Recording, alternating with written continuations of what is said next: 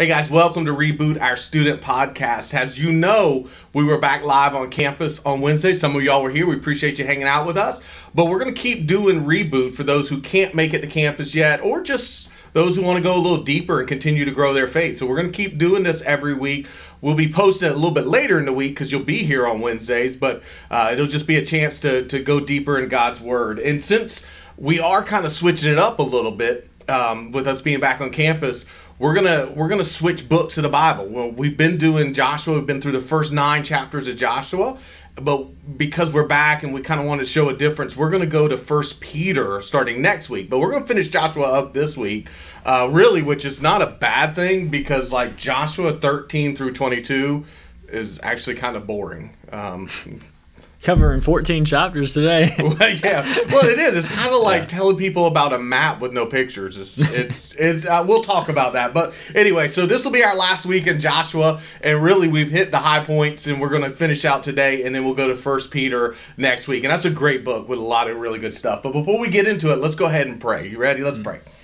Gracious God, we thank you for this day and this time. We thank you for all your gifts, for all your blessings, for your love, for your grace. Lord, we thank you for letting us come back to church and just continuing to bless us through this whole experience and just help. We pray that you help us grow in it and know you better through it. Lord, we just love you for all you do. We pray you continue to guide us and lead us over these summer months. And again, Lord, just draw us closer to you in all we do. We pray this in your name. Amen. All right, guys. So like we said, we're going to move away from Joshua. So as you think about Joshua's chapter 1 through 9. It's crazy we've been through that much. But as you think about Joshua chapter 1 through 9, what jumps out? What stands out? What's in your mind? Yeah, well, so first, it's kind of sort of the whole reason why I wanted to go into Joshua in the first place and just kind of explore the fact that, you know, God is so faithful and always keeps his promises. And I feel like that's really clear throughout Joshua. The main thing that kind of stuck out to me was back in week 1, whenever we went over chapter 1 and that Joshua 1:9, be strong and courageous, for God is always with you, man. Like, you know, especially at the time as Corona was ramping up back then, but, you know, like even now looking back, how, you know, God's always with us, and that's something that we can even look forward to in the future whenever, you know, whenever we face different encounters and different struggles and things like that. Right. No, that's really good.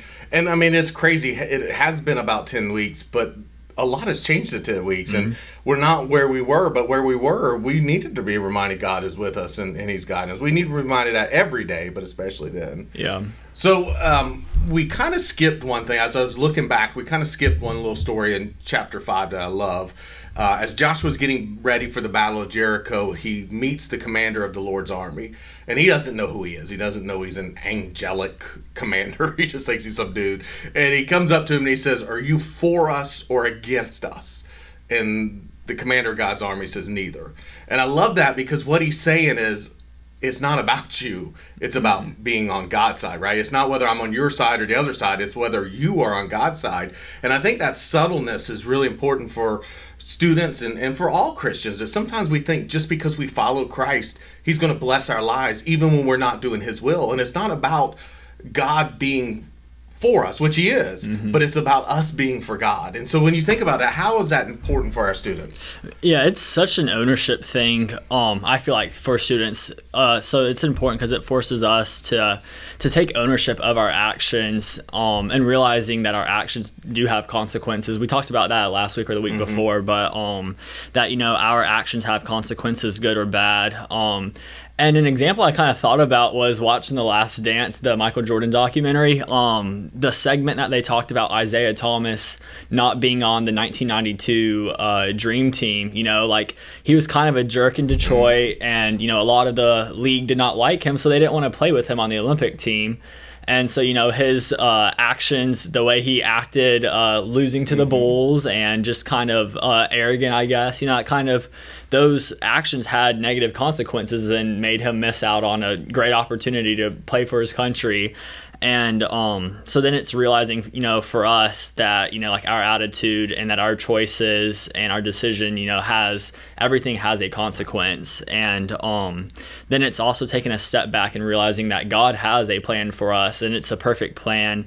And we just have to be willing to follow God. You know, it's not necessarily easy. You know, it's not easy to do, God's plan, but it's something that's very, very necessary for us. And I can't remember if it was the Seahawks or who the Broncos lost to, and Peyton Manning walked off without shaking a hand. Yeah. And he caught a lot of flack for it. But then he came back and apologized, said, no, I Yeah. was wrong, I was frustrated, whatever. And so, again, sometimes we got to come back and say, try to make up for those consequences. But they're still there. Yeah. Well, and even for me, like, getting a little off topic, but even there's been so many times whenever I've lost a basketball game or I didn't play my best or whatever, and we're like in line shaking hands. I'm not doing anything. I'm just like walking right past everyone or like just kind of ignoring them. But, like, that's just like, that's not where you want to be, so.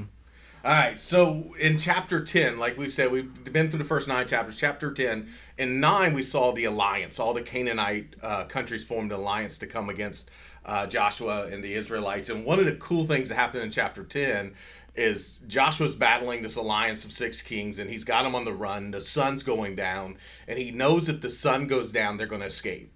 And it won't end the alliance. So he actually prays to God. I mean, talk about crazy prayer. He says, hey, God, could you stop the sun for a little while so I could catch these guys? And God does exactly that. He holds the sun for an extra 24 hours in the sky to give Joshua enough time to catch the Canaanite kings and destroy them and basically clear out the promised land. But when you think about that, God stopping the sun, I mean, obviously that's not something we probably should pray for. But when you think about that, what does that tell you about God giving us what we need when we need it? Yeah, so God's always going to give us what we need. But it just, on our side, it requires us to have faith. It requires us to have trust in God, and to go back to the first question that like God's plan for us is perfect, and so He's going to give us what we need when we need it. But also for us, it kind of requires us to take a step back and see the bigger picture. And it's kind of funny. Me and my whole family watched this movie called Greater. It's about an Arkansas Razorback football player that got killed in a car accident. But anyways, it is a like true story. But anyways, like at his funeral, his brother is down on the football field and sees all these flowers getting set on the football field, and he thinks it's like stupid and like whatever. He's kind of ignoring it. And then finally at the end of the movie, he goes upstairs like to where the funeral reception thing is, and he like sees how pretty the flowers are and like sees the message. It says like, "We love you" or something like that. And so like in the middle of everything, he's not able to see like how great the flowers look or how beautiful they are, but it's until like he takes a step back and he sees like the final picture, I guess. And I think that's so true with us and with what God is doing in our life. So many times we look at it just from a like right here, right now perspective, instead of taking a step back and like, oh, God did this because He's preparing me for this reason or whatever. So yeah.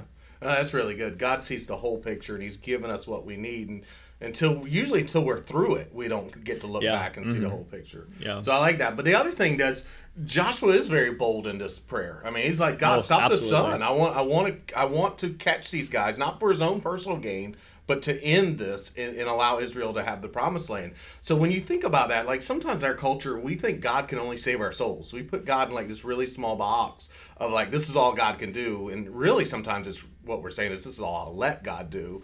But when you think about that, what does this story tell you about the power of God in our lives too? Yeah. Well, I think it tells us that, God's not a little genie that we should go to and ask for 3 wishes or whatever it is, but that, like, first of all, He's the creator of the universe. He's this powerful being that, we place our faith and our trust in. And, so like I think we need to treat God like that, not just ask Him for a little stuff, but like you said just a second ago, be bold in like what you are asking for, and be bold in even your faith towards Him, and like be bold in following God each and every day. So. Well, and I think you just hit on part of it too. It's not that God is not powerful and won't give us stuff. The Bible says what we pray in Jesus' name. And if we're asking for something selfish, we're not praying in Jesus' name. We're praying in our own name. We're praying for... So Joshua's not asking for himself. And so, yeah, we need to be bold, but we need to be bold for God. And our prayers should somehow be for the kingdom, for the world, for people, not just, hey, I want a Lamborghini. That's a little selfish. Yeah. So anyway, so Joshua catches the kings. They defeats them. They run all the Canaanites out of the promised land. It's finally... finally Israel's promised land, and then literally, I'm not kidding, you should read it because we should read the whole Bible, but 13 through 22 is all how Joshua divides up the promised land amongst the 12 tribes of Israel. But before, I don't want to just skip over that because there's some important stuff in there, like the fulfillment of the promise that God made Abraham back in Genesis 15. Like, hey, I'm going to give you this land. You're going to be the father of many nations. So that promise comes a long time ago. Now we're finally seeing it fulfilled. So two questions that kind of jump into my mind is, first, what do you think about the faithfulness of God that we see in these chapters? Yeah, so I think it's just realizing that once again, God is faithful all the time. He is true to his promises all the time. But it's not on our watch. It's on God's watch. So, I feel like a lot of times we get frustrated or, like have the mindset of, oh God, like what are you doing right here? Like you're supposed to like intervene or whatever. But, it takes patience on us, and it takes us knowing, that God has the plan for us. God has the timing down pat. And it's also, going through this has kind of also taught me, like how small we are, but how important we are, so like God uses each one of us, like the same way that he uses Joshua, but, like Joshua is a small piece, like in the big scheme of things, he was a small piece in a great big mission that God had. So. Yeah. No, that's very good. And so the second question there that kind of comes to mind is, the prayer was the promised land. God gives it to them, but they've got to get rid of the Canaanites.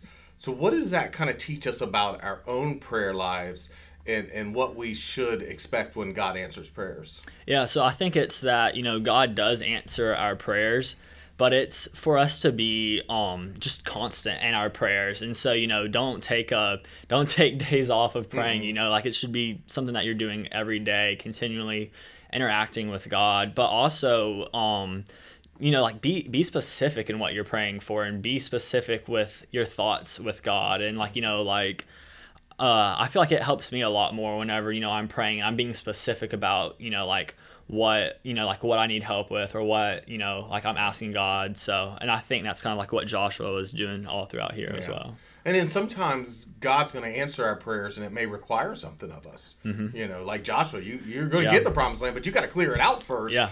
And so don't just think that if there's an act that goes with it, it's not God's answer. Yeah. All right. So we go through 22, and then 23, 24, the really famous chapters where Joshua is given his farewell speech to the people of Israel. And the first one, he talks about God setting two paths before him. And if you go the path of righteousness, you're going to be blessed, it's going to be good. If you go against God's blessings, you go against God's command, you go against God's law, you're going to be cut off. He literally says you're going to be like what happened to the Canaanites is what's going to happen to you. And we actually later see that. But when you think about that concept of two paths, and Jesus talked about it, there's the narrow path, which we're supposed to be on, in the path of the world. But when you think about those two paths set before us, what can our students do to help stay on the right path, or to even find the right path? Yeah. And I know we've talked about this before, but we will keep talking about it, but it's just the importance of accountability. Like that is so important. So like to find people that are on the right path, to find, leaders that you can trust, and to like for if you're like watching a leader or whatever, watch them and like see how they're growing and like what they're doing, and then for you to do the same thing. But to just have that accountability with your friends, and to do Bible studies with each other, and just stay in God's word with each other. But also it requires you to be truthful to God with what's going on, because sometimes you can get you can lie to yourself, and you can lie to God about like what's going on, and you can try and hide stuff. And we see throughout the Bible that that's not really a good thing, and that can also get you off of the right path. So no, that's very true. And so you think about it too. I think one of the things Joshua kind of shows us, one of the things Jesus definitely shows us, is the wrong path is a lot easier than the right path. And we've got to work for it, and like you said, accountability or something. But if we don't do anything, we're going to be pushed to the wrong path. So if we're going to choose the right path, we've got to do those things like accountability, read the scriptures, come to church, the things you mentioned. What's really interesting too, this is kind of a visual that I always saw growing up in student ministry and stuff, but where you kind of talk about this accountability thing. So, you know, you get a chair and one person stands up on the chair and then the other person is standing on the floor, and it's a lot easier for the person who's on the ground to pull you down than it is for you to pull the person up. Like, you're not gonna be strong enough to pull the person up. And so I think that's so true too of our walk with Christ, of how, you know, it's so easy for people to pull us down, and especially if we're not fighting back, they're gonna pull us down no matter what. But like, whenever that does happen, we have to at least try and hold our ground. That's a really good. I like that visual. I've seen that before. That's a good visual. All right, so then Joshua gives them the 2 paths, and he makes the famous statement or famous verse. As for me and my family, me and my household, we will choose to serve the Lord. As you think about that, like sometimes, especially with summer coming up, camp season, whatever, sometimes we can think like, oh, I made this decision, I'm done, right? I accepted Christ in my heart, and we need to make that step, but I'm done. And it's not done. As Joshua says, this day my family's going to choose to serve the Lord, my household. It's a daily dying and rising to Christ Jesus. So what do you think that daily dying and rising, or that daily commitment, or that daily following Christ looks like in our students' lives? Yeah, it's something that has to be 24/7. You know, you have to recognize the need for a savior and the role that Jesus plays in that. And I just think it's so important to have that mindset of being a Christian all the time, of wanting God all the time. You know, like there's this motivational speech out there where it talks about, like, you know, how bad you want to be successful, and the guy compares being successful to like the need to want to breathe. And I kind of think about, like, so many times I've thought about that speech or that like motivational video of, you know, like our need for a savior as well. You know, like we need a savior as bad as we need to breathe. And I think that's the way we should live, with that urgency. And so, you know, like a few ways that looks like is by being invested. So being invested in your friends, being invested in your prayer life, being invested in what God is doing in your life, and just different situations around you. So I think that's really important. That's very good. John Piper, pretty famous pastor, but he's got one of his most well-known sermons in it. He's kind of mocking people to a bit. He's like, people are saying, well, why am I this way, or why am I doing it? And his point is, you got to make war against sin. You can't just think it's going to go away. You got to make war and go against it. And I think that's what you're saying. It's just like, if you want to fight for that breath, you got to fight against the sin. And you talk about being invested. So speaking of invested, yes, sir. There we go. About summer camp. Let's go. So July 6th through 10th, we're doing an invested camp here in Jacksonville. Unfortunately, we couldn't go up to Fuge this summer because of Corona and everything. So we're doing it in Jacksonville. We're looking at some hotels around the area just for a good fit and everything. But July 6th through 10th, it's $250 a student. And you can go ahead and sign up right now. There's been some emails that have gone out and some text messages that have gone out with the links and everything. But we're calling this camp Invested because we're investing in you guys as you guys grow and stuff, but it's also meant for you guys to invest in the younger generation, because we're going to be doing some things around the church, helping out with the children's ministry. And I think that's such a great way for us to invest in the next generation. Even though, you know, our students here are the next generation, there's always someone younger that you can pour into. And it's really getting in that idea of discipleship. So, and then also just the idea of being invested in each other. So, you know, building friendships with each other. That's such a great week to do it in the year, is to do it during camp week. Right. So you'll be staying at a hotel, spending the night, serving at the children's camp during the day. Now, if people made a deposit for Fuge, does that transfer over? Or they need to let you know? No. So the deposit for Fuge transfers over. Okay. So far we have a few people signed up. So, and then we got some mass texts and emails sent out earlier today to get some more people signed up. So we're in good shape. Is it on the website yet? I know. If it's not, it's coming. I don't know. It is. It is. So they check it out on the website. And get all the information. But it's going to be a good camp, and it's going to, obviously, CentriKid, Fuge, all Lifeway canceled all camps across the board. So this is at least a way to continue to have the camp experience just in our own backyard. Yeah, absolutely. That's awesome. All right, so as we wrap up Joshua, anything stand out? Anything jump in your mind? Anything that you think is important? Yeah.